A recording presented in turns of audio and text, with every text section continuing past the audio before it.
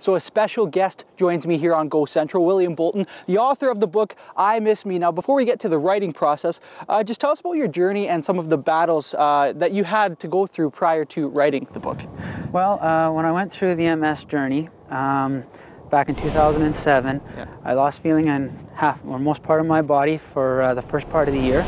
And then I got better through the summer and didn't pay attention to my body. And what happened is in the fall, I ending up in the hospital, not being able to walk, talk, taste, see, feel, and hear. So there was a big struggle on both terms. Yeah. So I guess walk us through, at a time like that, what pushes you to keep going, to keep fighting, to try to improve your health?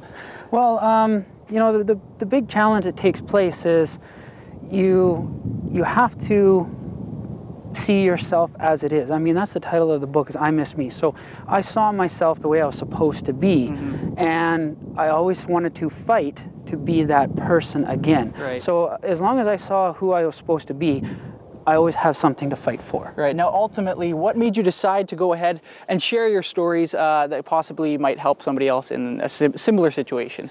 Well, the whole reason why I wrote the story was for two purposes. One, it was a promise that I made to the spirits outside there. If I got better, I would help other people. I would write the story for that. Two is definitely, now that it's out there, I'm getting good feedback, and you know, it's just amazing to know the amount of people who are benefiting from it. Right. Now, would you say the book can relate to anyone when it comes to overcoming, you know, a different, maybe possible different obstacles in life, or maybe a similar situation to yourself? Yeah, exactly. I mean, it's just not orientated around MS. Yeah.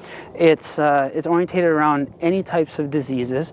It's orientated around external problems in life, and I just want people to fight no matter what goes on in their situation. Now, approach it smart and intelligently, but never forget to not put down those boxing gloves. Now, what does the future hold for yourself? Are you doing any sort of public speaking alongside with the release of the book or anything like that? Yes, right now I'm lined up to, and we're in the process of doing a bunch of public speaking at libraries all around central Alberta. And I'm looking forward to it, and as well being getting out there and promoting the book. Now, where can people go to possibly find a copy, to take the book home, or to find information about yourself?